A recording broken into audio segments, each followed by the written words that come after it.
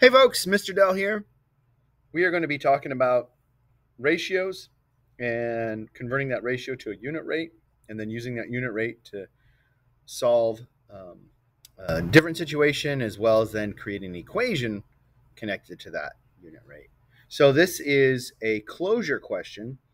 I'm taking this from CPM, course 3, and this is chapter 2 closure. Okay, so let's read the question. Oh, number 96 is what I'm looking at.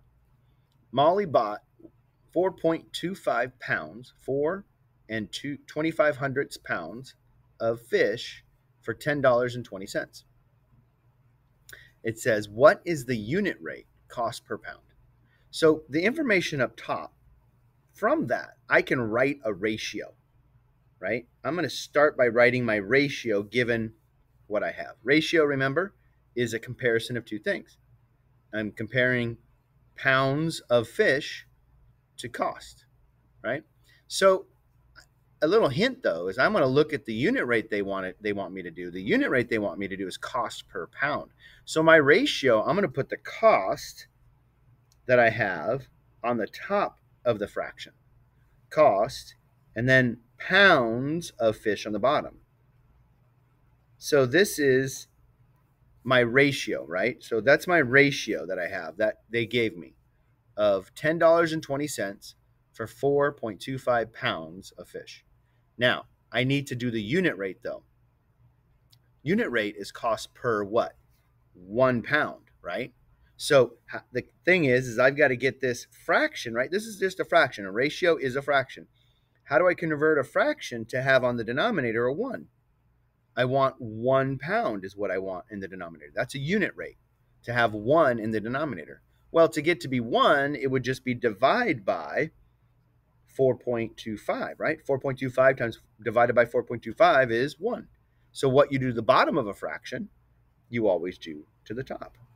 So I need to figure out what is 1020 divided by 4.25. So I can, utilize a calculator here. So we're going to do 10.2 divided by 4.25, and that gives me 2.4. So that says 2.4. What does that mean now? So up here, remember the numerator, the top of my ratio was cost. So if I convert this to cost, it's $2.40 for 1 pound.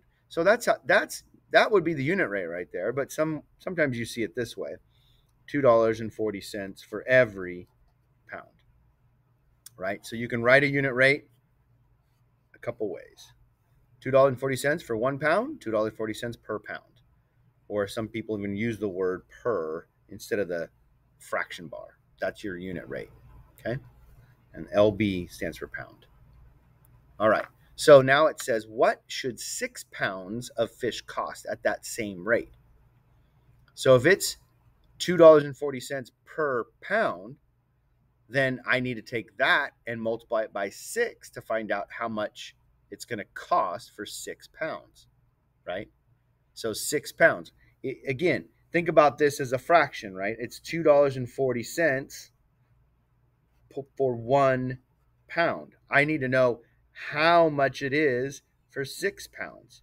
So I'm going to multiply top and bottom by 6, that giant 1, if you will, of 6. So that's one way of looking at it. So we're going to go 6 times $2.40.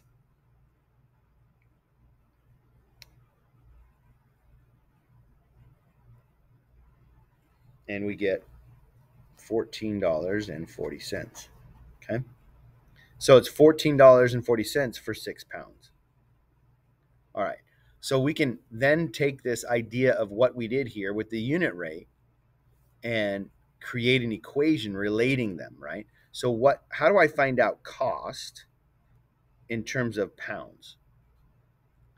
Right? So if I think about it, what did I do? To find my cost, I multiplied the 6 times the unit rate. 6 times unit rate is the total cost. That's my pounds. So my equation here would be the cost is equal to $2.40 times every pound, right? my cost is $2.40 times every pound. So that would be the equation that would represent this situation. The cost is equal to $2.40 times every pound. If it's 1 pound, $2.40. If it's 6 pounds, multiply 6. That's what we did. 6 times $2.40 and got $14.40. All right. I hope that helps.